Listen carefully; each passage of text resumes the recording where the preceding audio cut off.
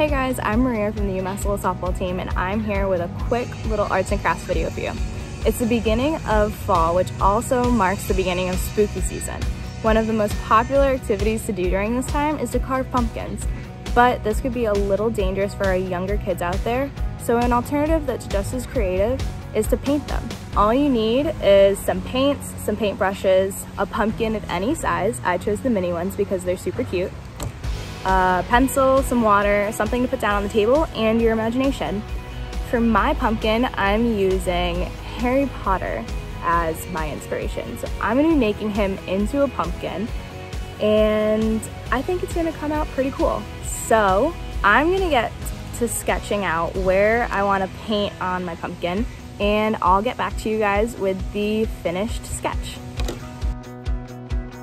Your pumpkin ideas slash inspiration doesn't have to have anything to do with Halloween. It could be something cute like a Disney character like Olaf from Frozen, or Stitch from Lilo and Stitch, or I've seen people do candy corn or donuts. It's really up to you guys, and it's like whatever you guys want to make it.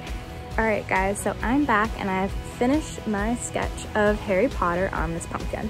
So let me see if I can get any closer, and you guys can see I have some pencil marks on there where I want to paint. And now the fun part. You guys get to choose whatever colors you want to paint your pumpkin. So for me, I'm going to be painting his hair black, his glasses are going to be black, his eyes are going to be like green, I think. And then his scarf is going to be the famous colors of the Gryffindor house, yellow and red. All right, so I'm back, and as you guys can tell from my pumpkin and my water dish, I'm just about done. So I'm going to finish up the final touches on Potter the pumpkin, and I will show you guys the finished product.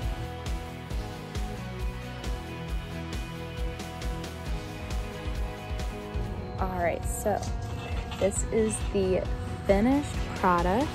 Meet Potter the pumpkin. I really hope that you guys had fun with this activity. It's really for anyone of any age, and it's super fun, especially if you love arts and crafts and are looking for something a little homemade and something that has a sprinkle of your own imagination and creativity in it to decorate for the spooky season. I would really love to see if you guys enjoyed this activity and what your pumpkin will look like